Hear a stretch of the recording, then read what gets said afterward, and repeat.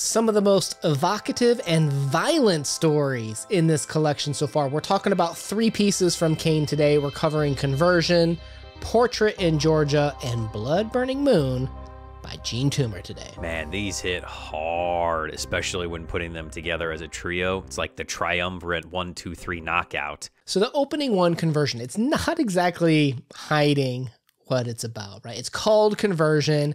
We're talking about the African gods. We're talking about Christianity. I think it's really good to start off with this poem when reading these kind of in succession, because it gives you a background of why maybe people in our country that were forced into slavery might feel the way they are, you know, having that resentment, not only because they were forced into servitude, but because their whole identity, culture, religion, everything was really not only stolen from them, but something new was pushed upon them. And this poem does a great job of kind of setting the feel, the mood for what's to come in the next poem in the story. It opens up with the African guardian of souls.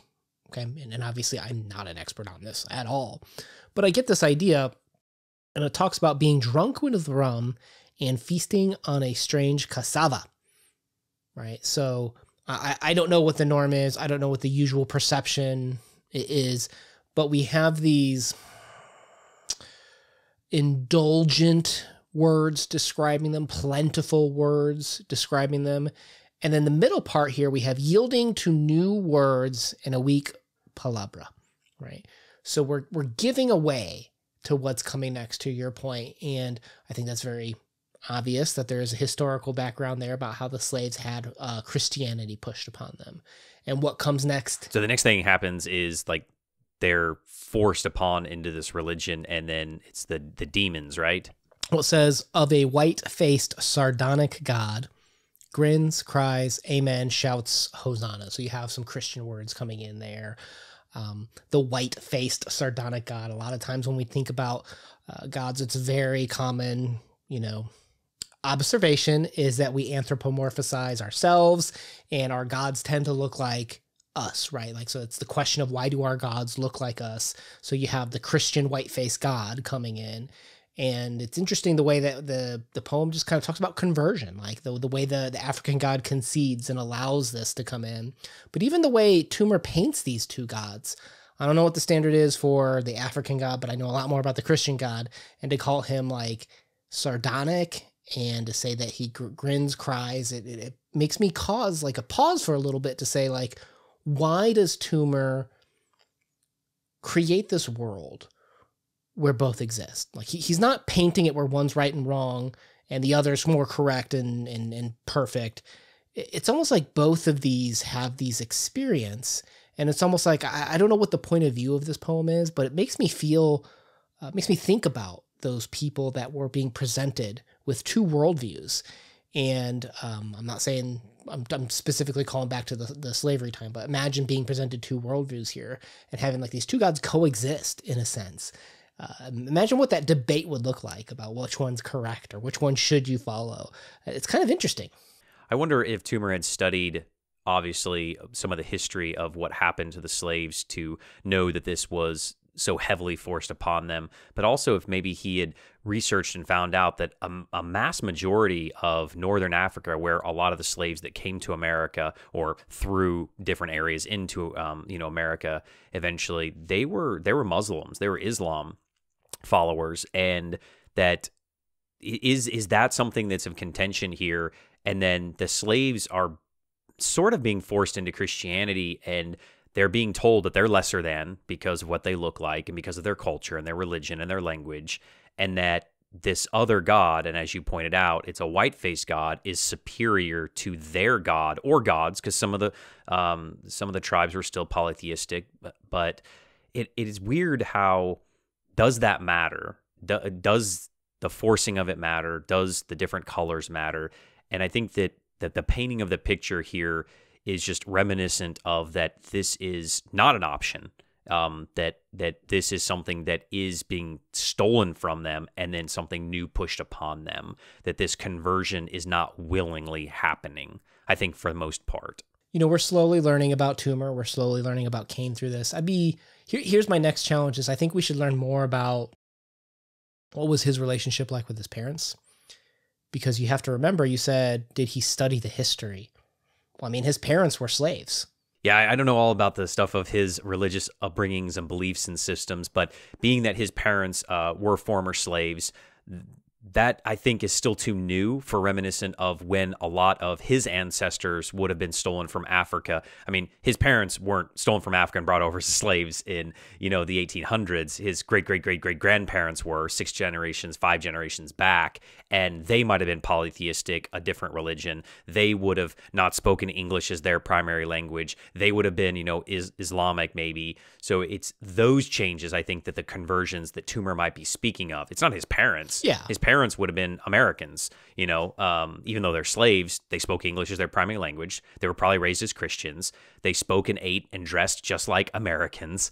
So I think the poem for me is speaking back to a time of when 5 generations ago, his ancestors were converted into Americans and what that may have looked like and felt like for them. And let's move on to the next one, but I'll say the last piece is kind of like, I agree with you that there's elements of that, and I agree, but you have to remember that through these generations, they still kept a lot of their old time history and culture kind of secretive. It was still passed down to their children. It was sometimes hidden, and they outwardly faced and represented Christianity, but behind the scenes, they were still pushing a lot of their old culture and way from the past, varying different degrees throughout time. That I think there's a richer story there than just like they got brought over and converted. Like, I think it's a multi-generational trauma, multi-generational story of how that kind of happened. Oh, for sure. Real quick, if you just look at their music, that was something that was held on to so passionately. If you look at the way that they, and we move into the next one, is the hairstyle, right? And because that's basically one of the huge parts of this next poem is the way that they dressed, and some of that still was held on to very, very fervently, to not let go of everything of their previous culture. But again, some of it was forced upon them. They had to take Christian names. They had to go to church. These things they had to do, otherwise they were punished one way or the other. So yeah, it's incredible how much history is there, and I would like to know more about Toomer, of where he's drawing his inspiration from, because these poems are very, very touching. Now, you started to transition us here into Portrait in Georgia, and that opening line, like the hair-braided chestnut. If you just pause there, I think we can all appreciate the way that, oh my gosh, Toomer describes aesthetics. He's just incredible. The best, right? The best. Yeah. And what's interesting here too is I've had a friend, he is white and his wife is black, and they have mixed children, and one girl's hair is curly and the other's hair is straight, right? And he's explained to me, he's like, no, you have to understand, this is very different. Like, girls' hair is a beauty feature, but it is even more different in terms of how it is looked at within black culture, right? So we start out with something that's very personal to women in general, but also black culture in terms of the hair. How does that look? And then just to instantly, like, this poem is maybe it has the most amount of imagery. It maybe has the most amount of violence. It has the most amount of like emotion so far, I would say, in these poems. Yeah, I feel like this poem is super important because it kind of bridges the gap of the 3 that we're putting together here, and it does it beautifully because it starts to invoke those emotions in you, because you're painting a picture in your mind and there's all this violence to come, and those words are charged, right? Red blisters, scent of cane. These are things that are getting into your eyeballs. These are things getting into your mouth, your nose. These are your senses that you're maybe most aware of. And I love how this just like all combines together and making me feel almost uncomfortable. And I think that's where you're supposed to be. Yeah.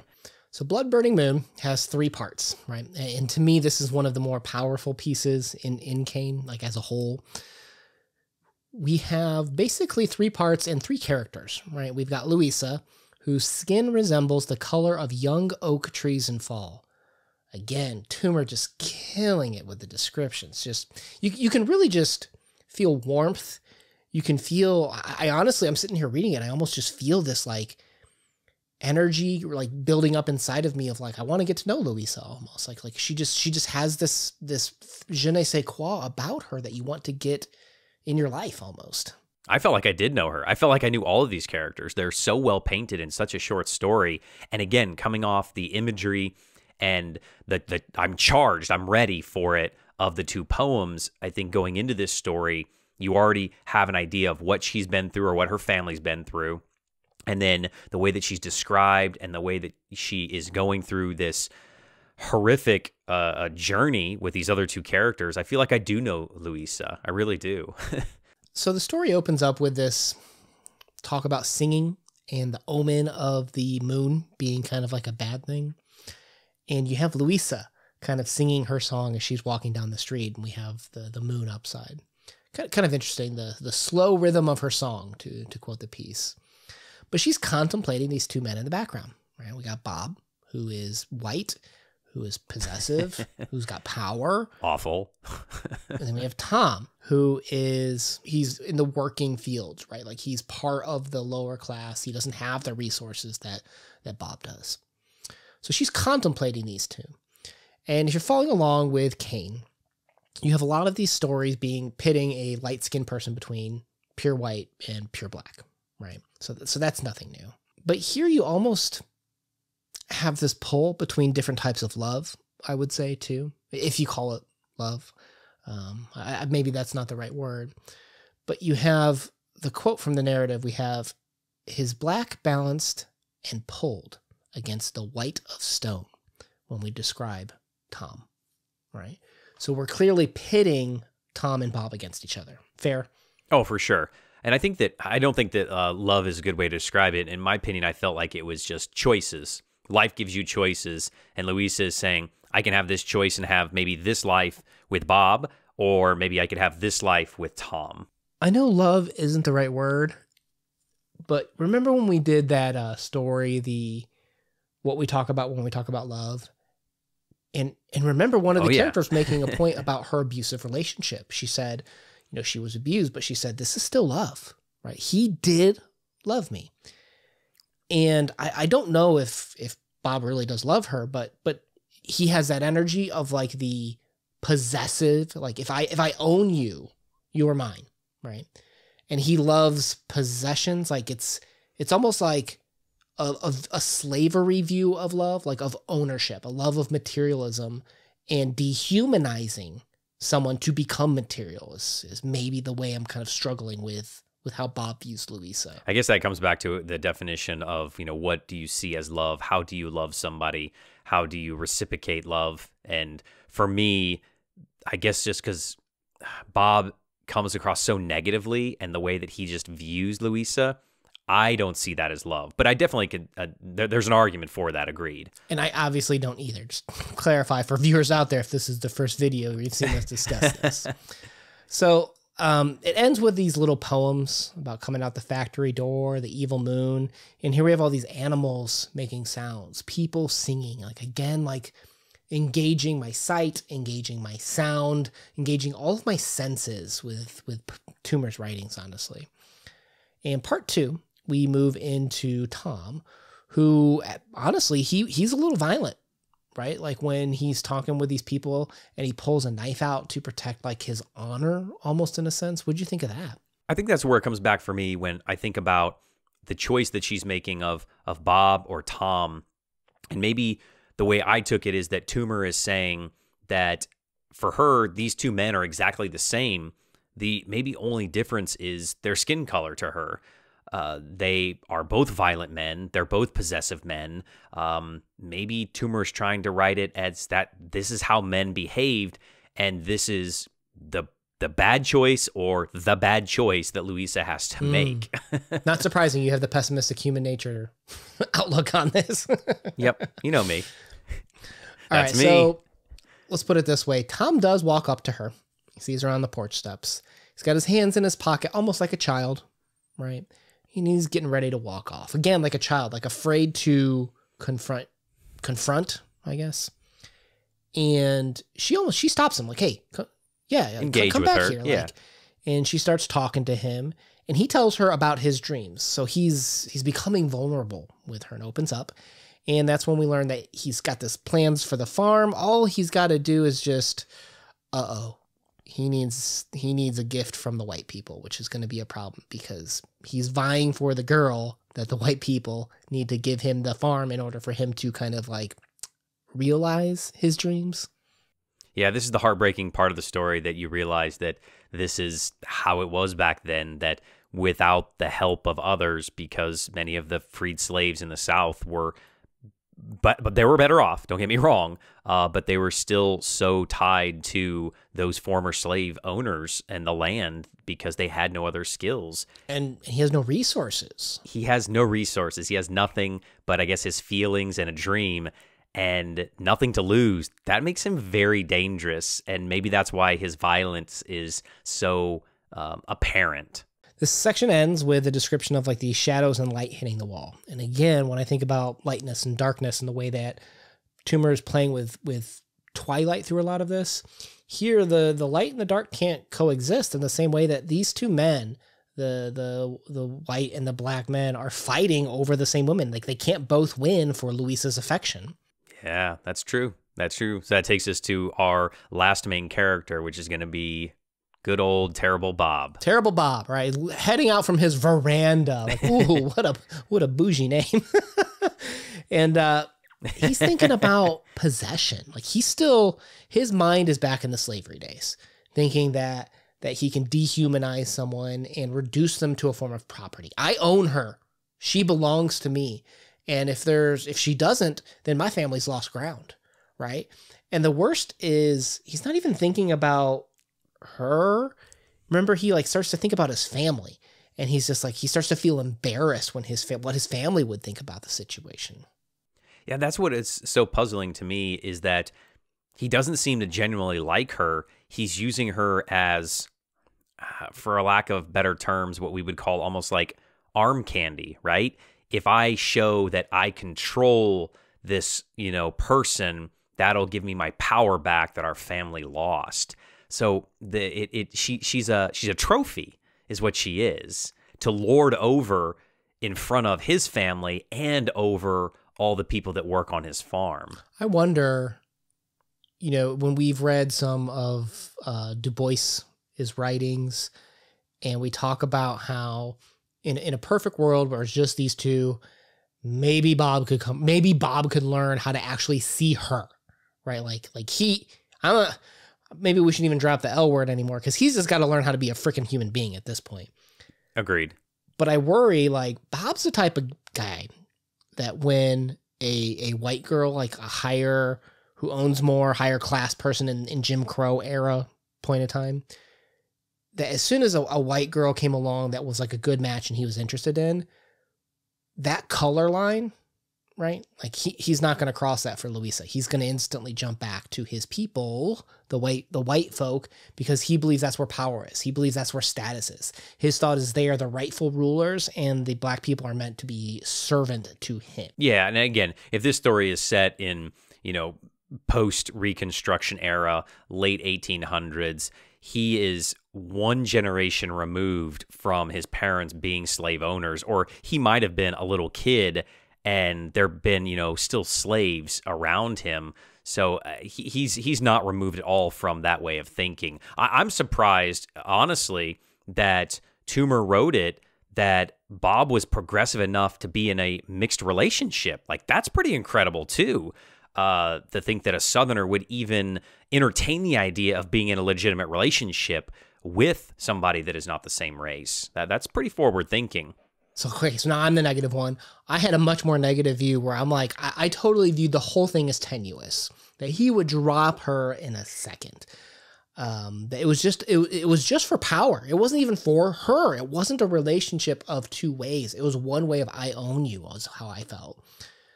Do you remember? Okay, so in terms of plot, the two men fight, right? And the white guy was walking around. He heard two farmhands arguing over how Tom is very dangerous. He's got the knife, and they end up getting in a fight. Do you remember who actually starts the fight physically?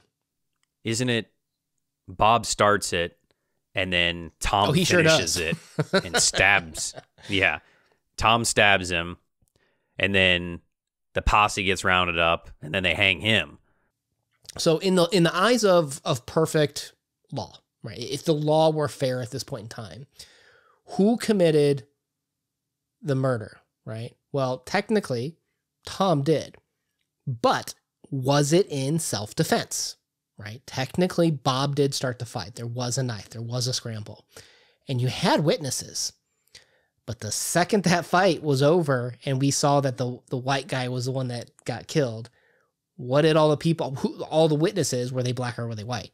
Oh, wasn't there mixed? Wasn't it both No, there? because he had to cross to it was kind of like, I got the sense that the town was divided, that he had to cross over into the area where the working men were, the men that were working, and the working men were presumably black, and they ran into their houses because this is a power conversation now, right? The fact that a black man killed a white man is a completely different story in Jim Crow era than a white man killing a black man in terms of how the outcome unfolded. Oh, yeah, right? 1,000%. Yeah. Yeah, we know how this story unfolds very easily. Yeah, it happened way too many times, unfortunately. And did it go to the law? No, it came to vigilante justice. And what was vigilante justice? Again, it's a form of power by scaring people, by forcing people into their hands with no repercussions, without actual access to legal recourse and due process. You have power, right? And that's what happens is all the white people get together with their ropes and their shotguns. And again, a callback when we talk about the ropes from like the previous Portrait in Georgia poem, right? These are forms of control. These are forms of how the white community oppressed and did horrible things to previous slaves, to African Americans now at this point in time. Yeah, and I guess when I come to the end of the story, I try to take all of this together as one piece of, we had the conversion, okay, we're trying to live like you, we're dressing like you, we're being like you, we're trying to change our hairstyle to be the same, and we still can't get a leg up. We're now free, and I still am subservient in some ways to the way that the life was in the South for Tom. And now he has to fight to even have a chance at somebody that Bob really doesn't even want. And then he ultimately loses his life. It's so much violence and death for what? And I guess that's how I took of Toomer, as to me was speaking to the fact of, does this really matter? Does the race, does color, should it matter? Because our cultures have become so blended together that, is there a way to tell a difference anymore? Because Louisa, I mean, she was struggling with it. Could she tell a difference? She knew both men were violent, and she was looking at her choices of this. I don't know. And I feel like Toomer does a great job for me to bring all of that together of, what does race matter in America in his lifetime and in future lifetimes? Because obviously, we're reading this hundreds of years later or 100 years later, that's trying to teach us a lesson. 2 points there that you said in terms of like the tie back to conversion. Notice that Tom has a very Jesus-like death in terms of being burned at the stake, right? He's kind of like dying on his cross, wooden cross in a sense. And to your point about Louisa, we know who she chose, right? She didn't choose the white man because in the last part, she wonders, where's Tom? Right? So we know that she ended up choosing the man that saw her and that talked to her and didn't treat her like property. Ever the optimist. I knew you'd think this had a happy ending. She did love Tom. How I roll. That's how I roll. 2 men dead, Una. 2 men dead.